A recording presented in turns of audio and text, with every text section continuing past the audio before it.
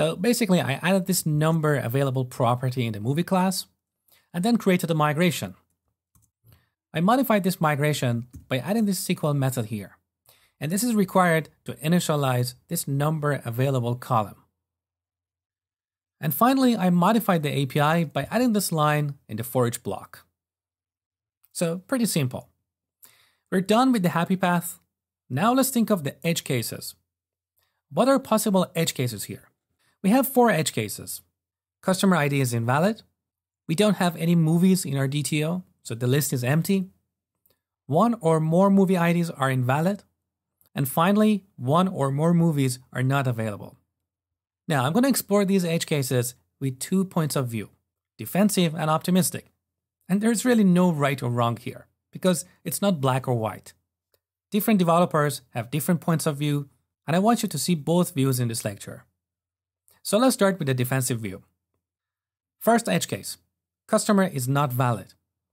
So we should explicitly handle this scenario, which means we should change this single to single or default, and then check if customer is null, return bad request. Customer ID is not valid. Next edge case, we don't have any movies in the DTO. So if new rental.movies.count is 0, return bad request. No movie IDs have been given. Now potentially we could move this up, because if we don't have any movies in this DTO, we don't want to query the database to get the customer. Next edge case, 1 or more movies are invalid. So once we get the movies from the database, we do a check like this. If movies.count, now I just realized that I forgot to apply toList here, because previously our movies object was an iQueryable object, but I'm looking for a list. Now we get the count of these movies, and if they're not equal to count of movies in our DTO, that means 1 or more of the movies were not loaded. Again, return bad request. 1 or more movie IDs are invalid. And the fourth edge case, a movie is not available. So in our for each block, if movie.number available is 0, return bad request. Movie is not available. Now we could also add the ID of the movie, but let's not worry about it for now. So this is the defensive approach.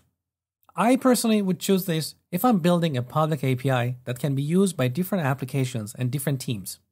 So we do a lot of validation and return errors explicitly. Now we can see with this approach, we have added a number of conditional statements in our method, and in my opinion, this is creating pollution and noise in the code. Next time a developer joins our team and looks at this code, they're like, what's happening here? Too much noise. Now, as I said, if you're building a public API, that's a different story. So that's the extra cost you're paying for making your API return explicit error messages. But in this case, this API is not a public API. It's purely there so that the front end can call it. So I personally don't like to pollute my code with all this kind of conditional statements. So let's go through these edge cases using the optimistic approach. For the customer, I'm going to go back to the single method. And then we don't need this if block here. For the movies, I'm not going to do this extra check here on the top. And the next one here. But the availability of the movie is an interesting edge case. Even if we assume that the client is sending us movies that are available, it's possible that a hacker calls this API 100 times for a valid movie, and this movie will eventually become unavailable. And this property, number available, will end up being negative. And this should never, ever, ever happen, because it can totally mess up with future calculations. So I want to explicitly check for this mainly to prevent a malicious user from messing up with our application. For the other edge cases, the current implementation does protect our application, so we don't need any extra code.